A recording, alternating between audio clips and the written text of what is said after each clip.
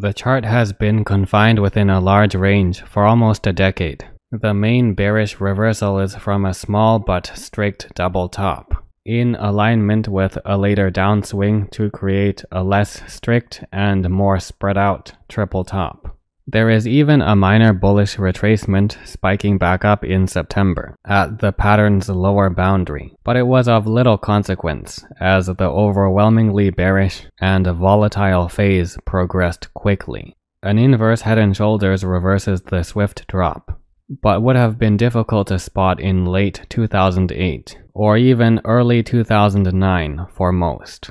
That is because, similar to other examples, this less intuitive pattern was in a variation where the neckline was slanted and there were multiple upswings for each shoulder portion.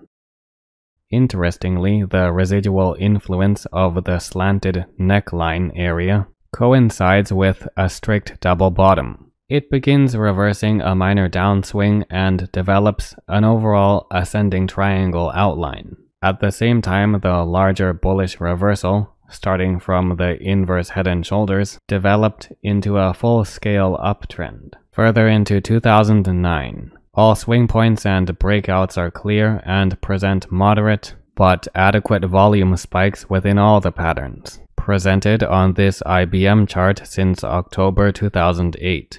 The strong uptrend line from the double bottom is naturally unsustainable and led to neutral to bearish price action in the short term after being breached. However, since no major downtrend developed, it demonstrates another case where the large uptrend is merely in a resting phase prior to a bullish continuation. Price action is neatly contained within defined resistance and support boundaries well into July. This is when it becomes even more clear the uptrend line is highly valid. It encompasses the inverse head and shoulders low and the double bottom, so it is very normal to see strong support progressing the uptrend when IBM drops back to the 99 area and the intersecting trend line in July. As would be expected, there is a tendency towards bearish to neutral price action after the uptrend line is breached, especially at the old triple top range.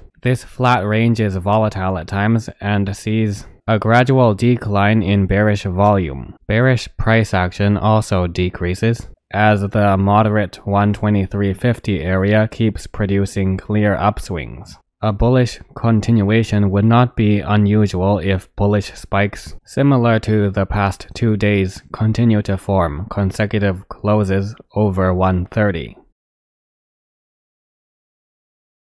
It was indeed a strong bullish break to surpass the long-term resistance and wide range to end 2010 on a bullish note.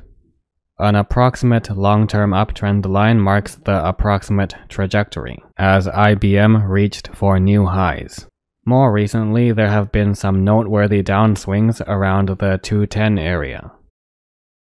Similar to the start of this example, there is a less strict triple top that comprises a strict double top aligning with the approximate range of a single downswing point.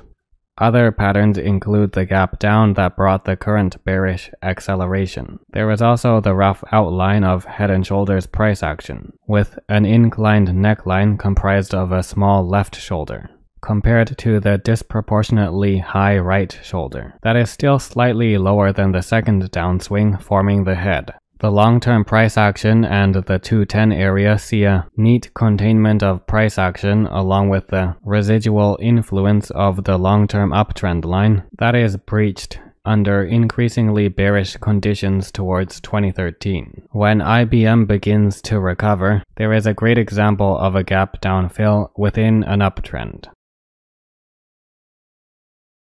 Although the 190 to 188 range was highly valid support and the price action in the short term was neutral to bullish, the broader context of an established downtrend also had to be taken into account, along with the near absence of significant bullish volume into May. Interestingly, the gap downfill formed part of the right shoulder in a fairly strict head and shoulders outline that saw the old 190 to 188 range form the neckline range.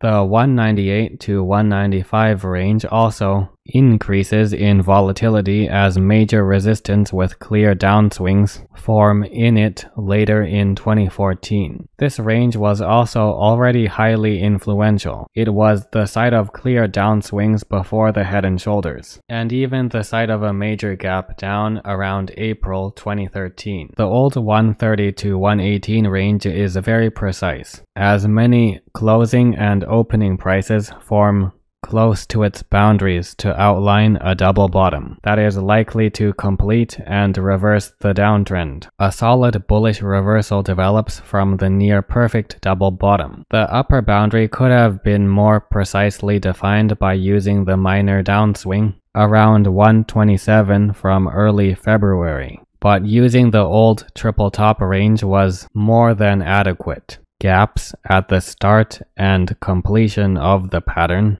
also widen the range to have the upper boundary extend up to 130, rather than just around 127.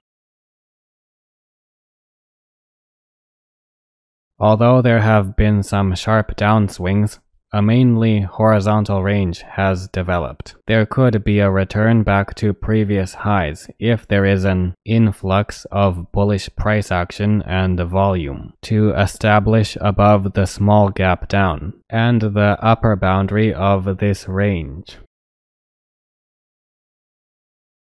Bullish volume is generally weak, but consistent to produce a less spectacular bullish continuation that quickly begins to slow down. However, the overall uptrend continues, as the old 150 to 140 range provided strong support potential to the downtrend lasting into October 2016. The 150s and 140s are in the spotlight again, after completing a compact triple top. That was part of an unusual Head and Shoulders outline. It presented flatter sloping price action for a more gradual slide prior to the gap downs. As expected, there is contentious trading forming a mainly horizontal range upon returning back to the 140s and 150s. However, that is in a more bearish and more volatile context, with the regular gaps and bearish spikes. The higher peak in early 2018 does constitute the head of a potential Head and Shoulders, with a neckline clearly defined by the gap up fill around the mid-140s. Interestingly, 2018 saw the Head and Shoulders complete with a fairly symmetrical outline, but a right shoulder that formed a small double top as part of the bearish continuation to eventually breach the neckline. IBM fell into wide horizontal ranges like before. These, along with gaps and sharp downswings, fell under the influence of ranges from previous long-term patterns.